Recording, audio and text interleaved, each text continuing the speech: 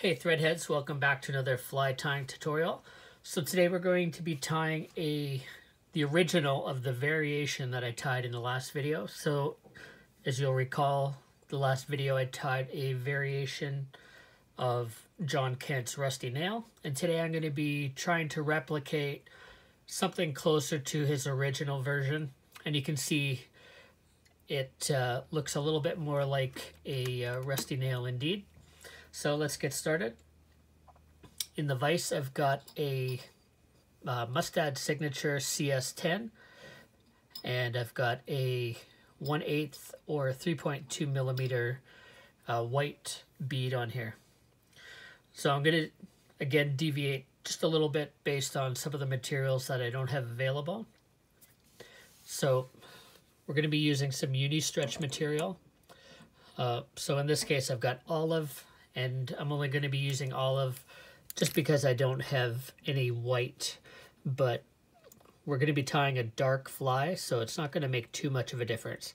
So we just tie on right in behind the bead, and we'll go down just about over the barb, and then we'll wind back. You just want to make sure that when you're using that material, it doesn't get too twisted up and that it lays on fairly flat. We'll add a couple extra wraps just up near the top to kind of give that taper of the fly a bit of a head start. I'm just going to tie that off with a whip finish.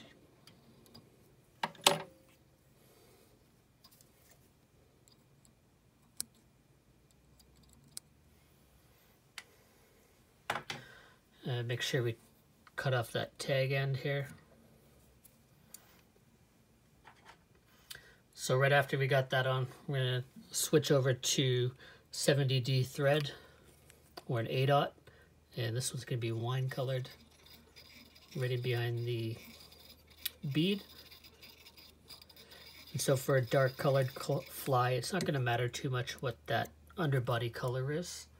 If you're doing something with a lighter colored thread, you definitely want to make sure that you've got a light color underneath, because it's not going to change the end appearance of the fly.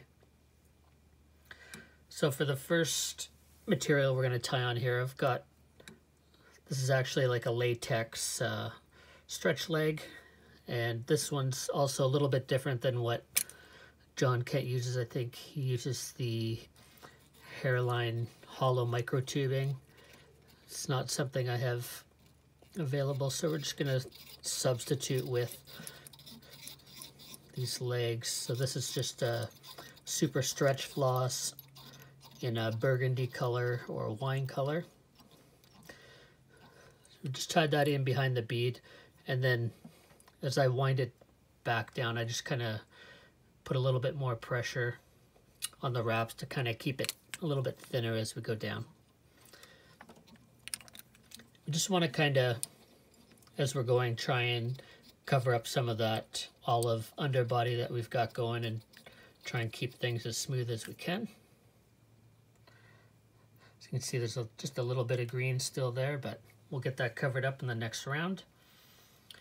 So, and then lastly, I'm going to take some of the Mirage Flashaboo. I'm going to take 3 strands here, and this will help me vary the width as I wind that up the fly. So we'll tie that in just along the side of the hook shank. We'll take that down along the side. I just want to make sure that we keep that on the close side. So we're going to wind this ribbing first, and then we'll wind the flash material in through. Alright, so here's where you're going to want to make sure that you cover up any gaps or spaces that you might have showing underneath. You kind of see we've got a pretty nice taper going on that just from a few wraps. If we didn't go with the stretch floss underneath, we'd have to do quite a few more wraps of the 8/0 thread, and it would just take a lot of extra time. Just going to add a couple half hitches in there so that that doesn't slip off. So So I'm going to take this material and we're going to give it a good stretch. And we're going to wind that up. You want a bit smaller gap in between in the back. And then as we go forward, we can kind of close that up a little bit.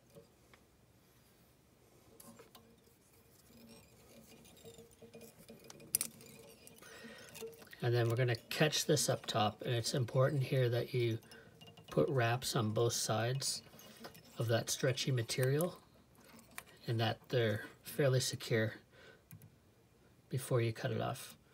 So you don't want that to unravel because it is under pressure. If you don't have it secured well enough, it's going to just pop out.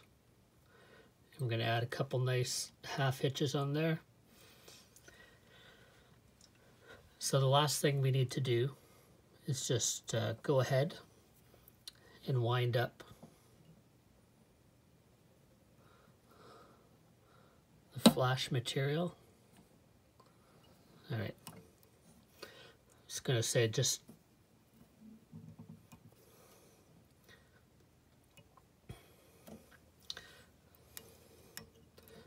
use your rotary function, but I'm not going to be able to do that on here.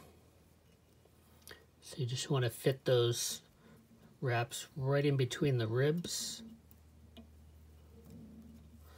And you can kind of see, I think I talked about it a little bit more in the last video about having more of the wine color show through. It kind of gives it a bit more of a rusty nail appearance rather than just like a green fly.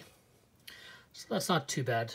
Kind of missed a wrap at the back there, but we'll just ignore that for now. I'm going to add a quick whip finish to the fly.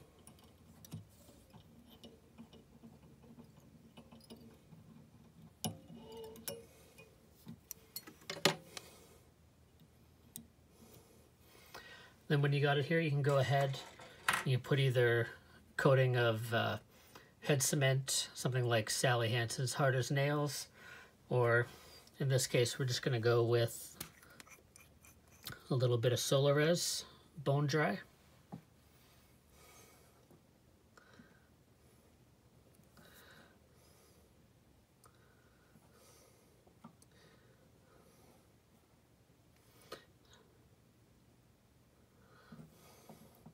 Just make sure you got a good coating on there. Then you can give that a zap.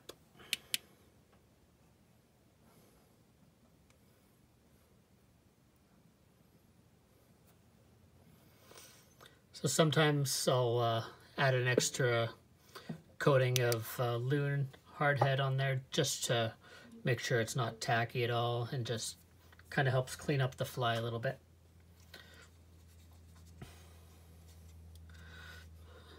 All right, so there we go.